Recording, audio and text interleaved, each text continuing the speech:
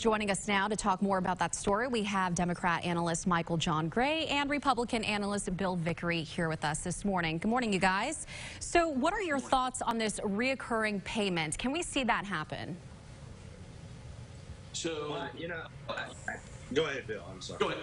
Well, yeah, why not a 10th or 11th or 12th payment at a time when small businesses, especially restaurants, are begging for employees?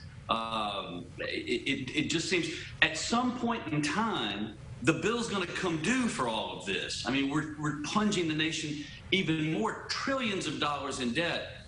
There was a moment in time when this was important and pure. And since that time, since the initial stimulus package back in June of last year, we've seen a Christmas tree bill, much like the transportation bill, which was rolled out. And we're paying Americans not to go back to work. That's in essence what we're doing with these stimulus payments. I understand there are people out there who are hurting, who need it, and there should be a means test for this. There should be the idea of what the job that you had in the past. But this sort of willy-nilly spending is somebody's grandkids are going to pay the tab for this. So Bill has confused two issues, and he never makes mistakes. So I think this may be the talking point for the Republican Party. But we're talking about stimulus checks, not unemployment. We can have a real discussion about how we need to get unemployment. Same thing. Where they're only making. We ought to fix this unemployment thing where it's not an incentive not to work.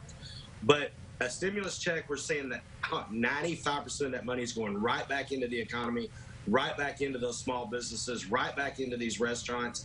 If we can boost the economy, we never hear the Republican Party cry when they say one more tax cut for the Fortune 500 companies. We never hear them cry about that. But now we're talking about putting some money in the hands of people that will put it right back in our economy. Don't confuse this with unemployment. There's some real discussions that need to be made around what we do about unemployment, so we're not incentivizing people not to work. But a stimulus check that's going right back into these small businesses, cash registers, it's worth discussion. Do you think Arkansans can use something like this?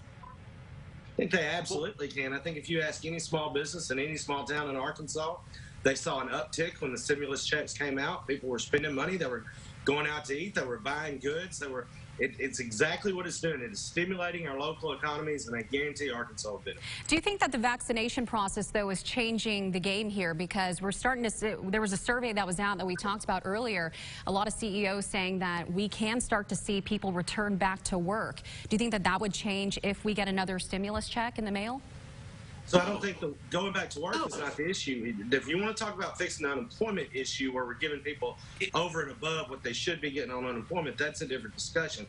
Stimulus is not keeping people from going to work. It's one or two or three or a few times injections into their economy. This is not something that's keeping somebody from going back to work. Unemployment, reforming that system, that's a better discussion. Okay, Bill? I'm sorry.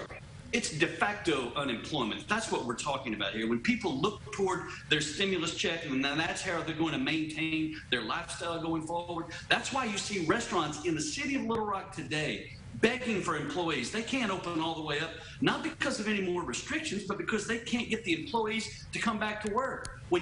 That's one end of it. That's the de facto unemployment.